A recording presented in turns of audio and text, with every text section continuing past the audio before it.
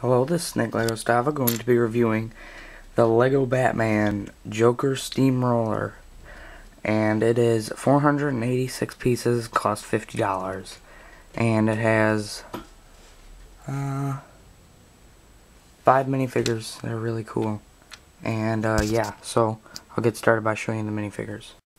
Okay, I'll start off with Damian Wayne Robin, since we've never had Damian Wayne Robin. Well, we haven't had Batgirl either. So, whatever, I just wanted to start out with him. And this is what he looks like compared to the one I made.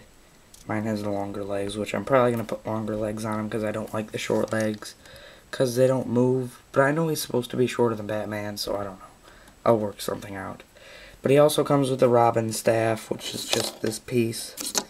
And yeah, I like the new printing on there, the black and the green. This is some nice colors. And Damian Wayne died in the newer comics. I'm kind of mad that they did, because why would Batman let his own son die? It's kind of stupid. I don't know, I'm also going to put a black cape over it, since he has like a hood on his cape too. And he has a double-sided head. He has the angry face and the scared one. And he does have double printing, which I'll show you that. That's what the back looks like. It's cool. Yeah, they did a good job on this figure. I just wish that they'd come out with like a medium-sized leg. I mean, they make a bunch of new pieces, but they can't make a medium-sized leg. It's pretty stupid. But whatever. Here's Batgirl. We've never had a Batgirl ever. Only in the video games, and they were always like, haha, little stupids, you aren't gonna get one. You can just play it in the video game. But they did a pretty decent job on this Batgirl. I like the hairpiece.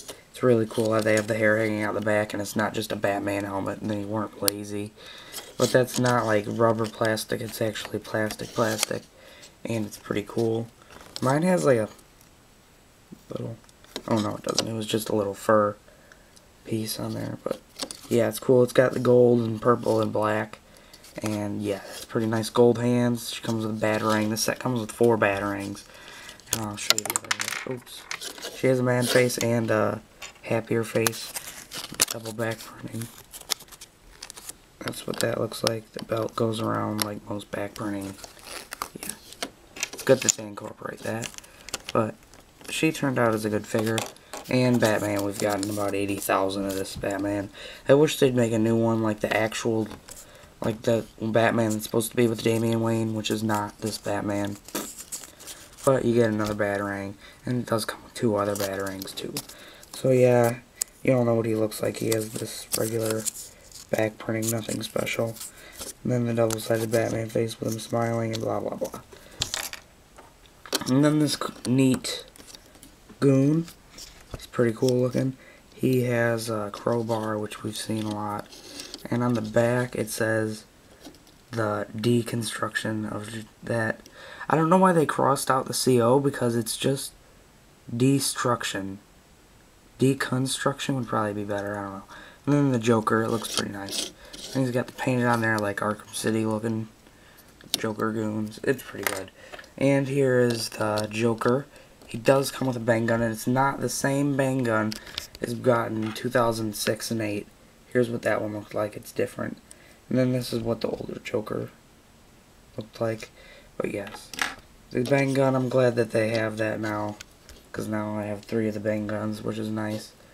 And it does not have double printing on the head, because he's wearing this hat, and he does have back printing. This is a different Joker costume than this one, as you can see. I like this one, it's pretty nice. I like the hat that's purple. And yeah, those are all the minifigures, so I'll start out with the Bat vehicle now.